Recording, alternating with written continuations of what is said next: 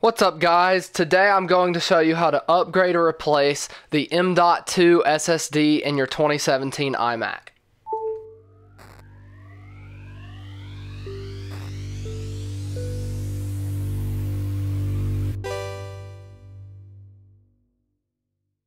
Okay, so before we get started, you're going to need a couple of things. First, you're going to need a toolkit, which I will link in the description.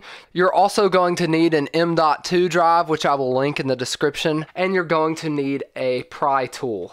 It is also important to note that this video will be very similar, but not exactly the same as the process for a late 2012 all the way to a 2019 21.5-inch iMac. Okay, so what we're going to do is make sure that your iMac is leaned back just so there's no risk of the screen falling forward, and we are going to pry around all the edges of the screen. Okay, so after you're finished with your pry tool, we're going to need to lay our iMac down. Okay, so once your computer is laid down, you're going to need some suction cups. Now these will often come with your toolkit. You'll also probably need some wedges because the screen is going to want to stick back down. So after you've gone around the edge, unfortunately sometimes you kind of have to go back through it just to loosen up the rest of the glue and then place these wedges along the way. Okay, so now you're going to want to take your suction cups and place them on the display. So now we just want to lift up the suction cups. Okay, so now that the screen is popped up, if you raise it up, you're going to see two cables right here. So this one, there's a little tab, which you can kind of see right here. And you just pull the tab up and the cable, you can kind of wiggle it gently. And it comes out.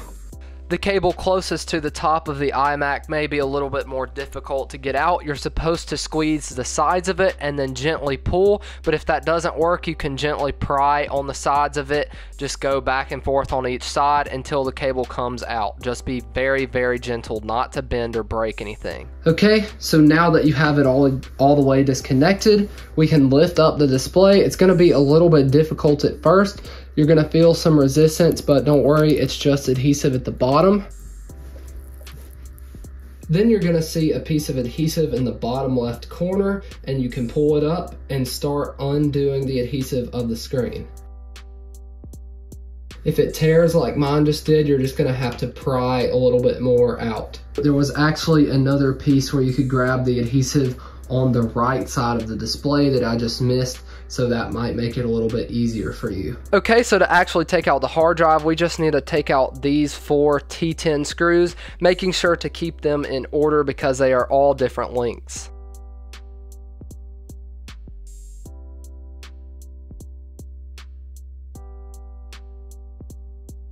Okay, so once you have the 4 screws off, you can literally just take these connectors off. And you're going to see the hard drive right here, and it's going to be connected to a very tight SATA cable. Don't worry, it's okay as long as you don't pull on it too hard. You should be able to pop the SATA cable out, especially if you use a little pry tool, and there you go, your hard drive has been removed. Alright, so now looking at the bottom of the iMac, we need to take this piece off here. So first we just need to disconnect this connector right here. May just take some gentle prying. Now we just need to unscrew these 2 T8 screws right here. Okay, so we also need to disconnect this connector right here. Right at the end, it's just a little connector. Okay, now you can take the power supply, and careful not to just grab the back side because you might get shocked. But you're just going to want to wiggle it out, pull it up, and you want to try to disconnect this bottom half from the iMac.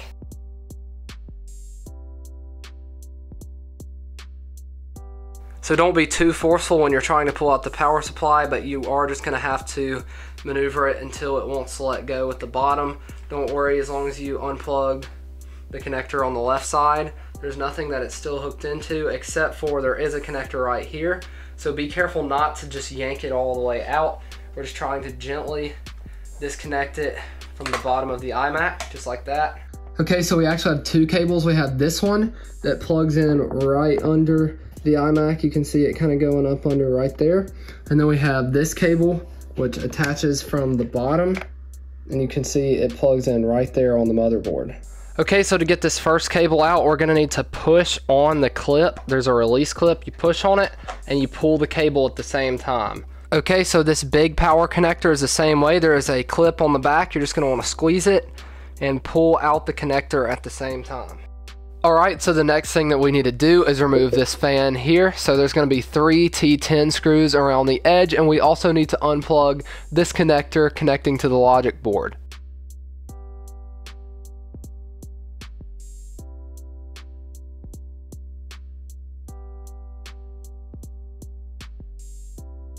And then you just pull the fan up and out. Alright, so now that that fan is removed, we can remove our hard drive tray with 1 T8 screw. Now it should just pop up. Once you unscrew the tray, you'll see this cable attached to it here. You just need to pull it this way and then pull it out, and now it is detached. Okay, so the next thing that we need to do is unplug the speaker cables. So obviously you're looking at the iMac upside down, so this is your right speaker cable and this is your left speaker cable. So we need to just unplug both of these. If you have to use a little pry tool, that's okay. Just make sure to be very gentle when unplugging these, not to really pull on the wires very hard. Okay, so the next thing we need to do is deroute this SATA cable here by simply pulling up on the clip and then pulling the cable out. To prevent us from having to unplug this SATA cable, we're going to undo this piece of tape right here that holds the speaker wire connected to this SATA cable. Now there is this cable right here connected to the FaceTime camera. We just need to unconnect it. There's a little tab you can pull up. If the tab is a little stuck, you might have to get something to help you pull it off. There you go. Okay, so looking at the top right corner of your iMac, it's going to be the bottom left. If it's flipped upside down, you're going to need to unscrew these 2 screws right here. They are both a T5 screw.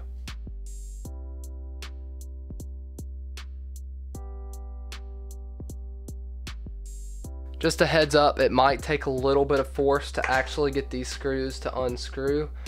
So I would recommend maybe sticking something under here to support it so you're not just bending your motherboard. Okay, now that we've unscrewed these screws, we need to unconnect all 4 of these by simply just prying them up or using tweezers to pull them up.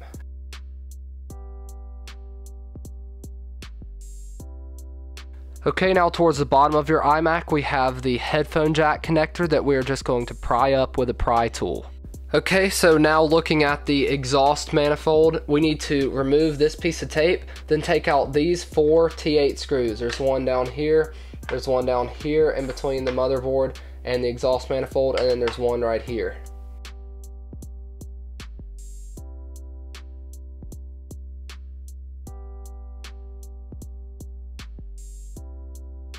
Okay, so at the very bottom of the iMac, you're going to see a very, very small and delicate ribbon cable. Be extremely careful when removing this, but you'll see a little flap, and you want to just very, very gently pull this microphone cable out of its socket. Okay, so now that our exhaust manifold is unscrewed, we need to unscrew these 4 screws on the motherboard, but this one is covered up with a piece of tape, so you just have to remove the piece of tape, and they are all T8 screws.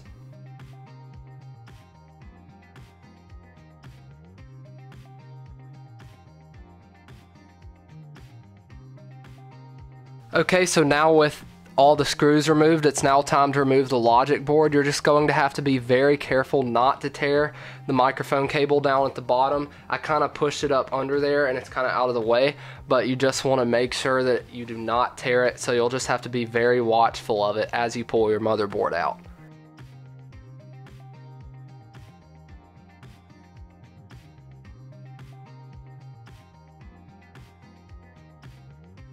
Okay, so just a heads up, this connector right here for your SD card is going to make it an absolute pain in the butt to get this motherboard out. So you're just gonna have to wiggle it and keep trying until you're able to slide it out, but it is kind of a pain, but it will eventually slide out. Okay, so now that you've got your motherboard out, you will see your M.2 SSD right here. To remove it, all you have to do is remove this 1 T8 screw right here.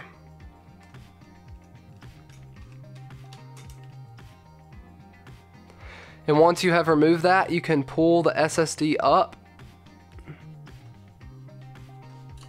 and out, just like that. Then to replace it, you would just put your new one right back in. Get your screwdriver and screw it right back in.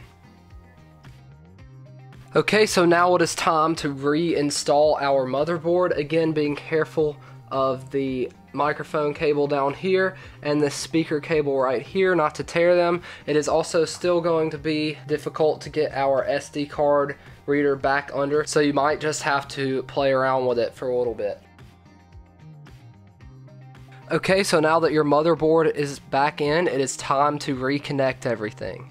Make sure not to screw your motherboard back down because you may still have buried some cables. For instance, this left speaker wire right here under the motherboard. Then we also have this plug up here in the top left corner.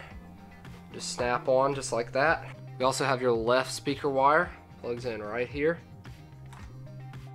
And now you can go ahead and raise up this clip here. Put your cable back under it, your SATA cable and the speaker wire cable. And if you want to tape it back together, you can do that as well. Now we can reconnect our camera cable. It goes just right here. And then make sure to snap it back down. Okay, now that you are sure that you can at least access all your cables if you haven't plugged them all back up, now we can go ahead and screw in our 4 motherboard screws here and then finish connecting everything else.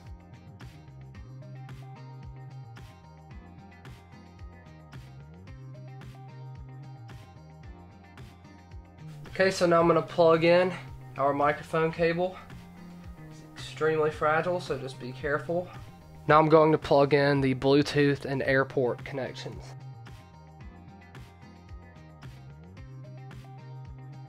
I'll just take the screwdriver and screw it back in.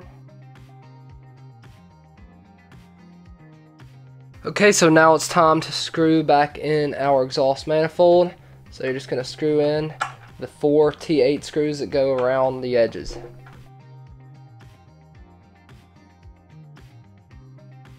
Okay, so next we are going to reinstall our power supply, which is a bit out of order compared to the way that we removed everything, but I believe it's going to make it easier to get our power supply in without the hard drive and the fan in the way. So I'll turn the Mac on its side because there's a plug right under here that this plug has to go to. So I'll try to show you that real quick. Alright, you can see that cable is plugged in. Nice and tight, it's not coming out. Okay, and next, if you remember the plug right here, we have to go right under here. It's going to be a little bit difficult to get to, but it should be doable. Okay, so now that we have both of our main connectors plugged in, we want to be careful of this wire for the speaker and this wire right here, and we can just go ahead and slide our power supply back under. Now, before you screw anything else down, I'm going to do this a little bit different than the way an iFixit guide or any other videos you're going to find do this. So most people would go ahead and screw down your drive bay and then screw down your power supply and then try to get your new hard drive or SSD in. What I'm going to do is take our SSD or hard drive that we prepared earlier and plug it in first. And then put our drive bay down. And then it's okay if your hard drive or SSD just sits off to the side for a minute. Then you're going to take your T8 screwdriver and screw the one screw in the drive bay right here. Now that your drive bay is secure, you can go ahead and put your hard drive or SSD down in the drive bay. This is way easier than installing the drive bay and then trying to connect your hard drive or SSD simply because of how tight the cable is. So now we can take our hard drive mount covers and go ahead and place them on the hard drive. Please note that the back side of the cover is actually supposed to go on top of the power supply, not under it, as shown in this video. All you have to do now is screw them in. If your Mac is upside down, it's going to be your right side is where these 2 screw holes are going to be the 2 screws that are even. They are 21 millimeters. They should look something like this. These are 2 T10 screws and you can begin to screw them down. Okay, and on the left side is where you're going to have the really long 27 millimeter screw.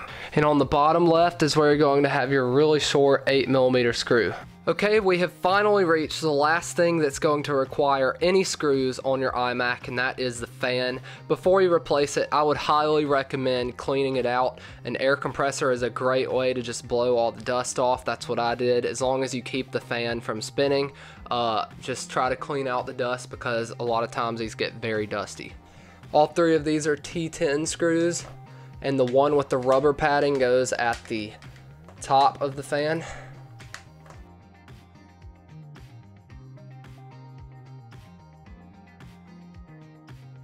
Alright, and don't forget to plug in your fan connector. Alright, now if you haven't already, now is the time to go ahead and scrape any excess adhesive off of the edge of the case. Okay, so unfortunately I had some technical difficulties with this video. However, I have still not applied the adhesive to my display, unfortunately, but it was quite a pain to be able to get this cable to go back into the motherboard, so I will not be unplugging it. Instead, I'm going to be applying my adhesive around the edge of the display while the cable is still plugged in. I really apologize for this, but it's just what has to be done because I'm honestly not sure, after how difficult it was to get this cable back in, if it will be possible to pull it out and put it back in. We actually had to adjust some of the pins because one of them appeared to be slightly bent. But I can go ahead and plug in this cable here. Okay, so the adhesive did not come in time, so I will be using double-sided tape. Whatever your adhesive solution is, just make sure to apply it to every edge of the display. Okay, so now it's time to lay the screen down on your adhesive or glue.